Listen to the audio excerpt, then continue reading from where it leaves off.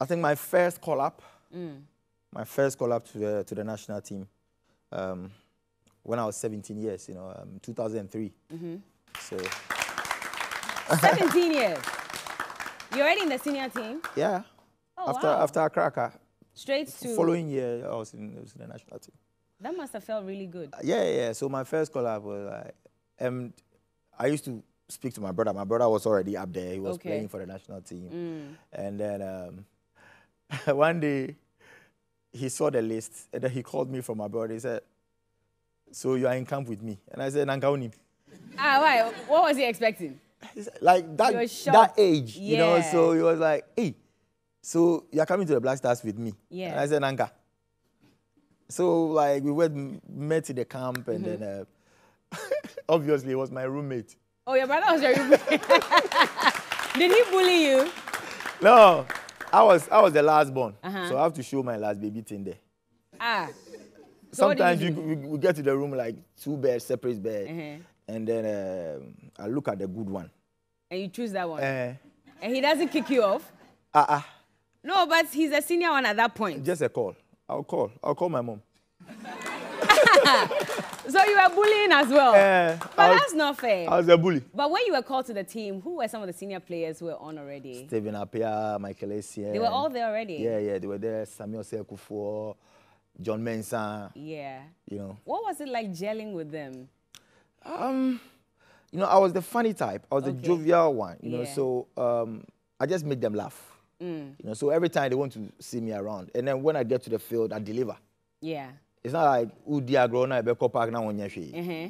understand? Yeah. So that was how I came to win them. People came to like me because I'm the jovial type. You might think, we're there. But when we get to the field, I'll just do my job. You're one of those students. So you play with everybody, and then when you get into the exam hall, you score. And you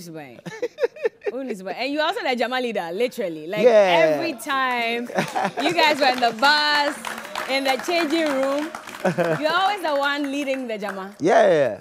The Jama, Zuzi. The Jama. The lowest moment, I think in 2008. Yeah, AFCON. The one Ghana hosted in 2008. Yeah, I think so. Why was that your lowest? There was a game against Namibia. You know, statistically we were ahead. You know, Ghanaians thought we were going to beat them like 20-0. You know, so so we went there, and it was one of those days. You know, I wasn't lucky. I think I was one of the best players on the field, but I wasn't lucky. There was one opportunity that it was at an acute angle. You know, the goalkeeper fumbled, and then the ball dropped. And it was an acute angle, but the goalkeeper was out.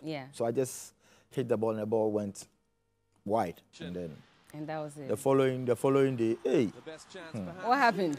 That was the first time I experienced that criticism. You know, that was in a game that we won. We won? We won. Junior Gogo scored 1-0. And you were so heavily criticized for it. So they were just insulting, like, it was bad. It was really bad.